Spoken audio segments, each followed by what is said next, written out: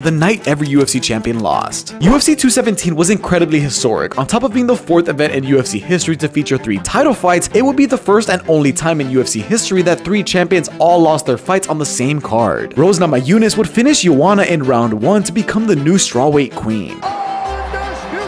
TJ Dillashaw would stop Cody Garbrandt in the 2nd round to recapture his bantamweight title. And st-Pierre would submit Michael Bisping in round 3 to become a 2-weight champion. 3 finishes and 3 historic outcomes makes this